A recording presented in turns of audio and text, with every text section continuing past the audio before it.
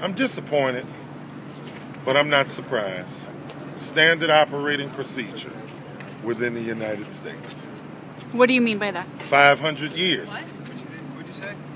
The foundation of this nation was set up on genocide, unrestricted capitalism, imprisonment, banishment, humiliation, degradation, alienation, and every other kind of Haitian of black people.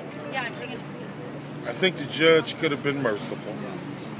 I think that I would have liked for the judge to look at the good that the man did and the fact that he has a family.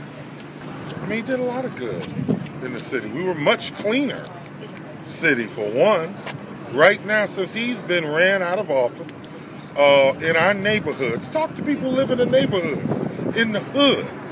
I mean, the city has been destroyed under the Bing administration and the Snyder administration. And they ran us into bankruptcy. And it's wrong. Can you talk about how he might have hurt the city, though? I mean, with these corruption charges, his conviction?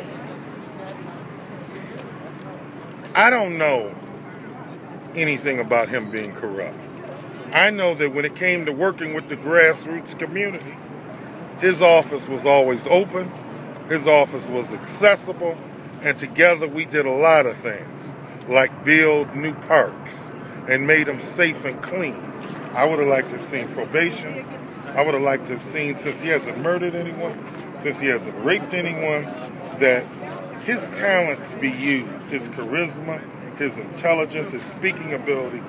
Sentence him to coming out in the streets, talking to young black men who are on the wrong road.